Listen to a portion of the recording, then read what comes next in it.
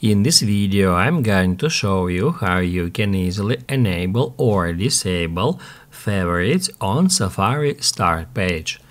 Be sure to watch the video to the very end so you don't make any mistakes. Let's get started, and first off, open up Safari web browser.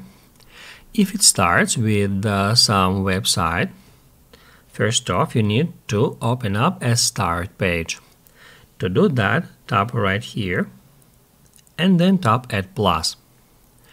After that, scroll down to the very bottom until you find that Edit button, and if you tap on it, you will be able to customize your Safari start page.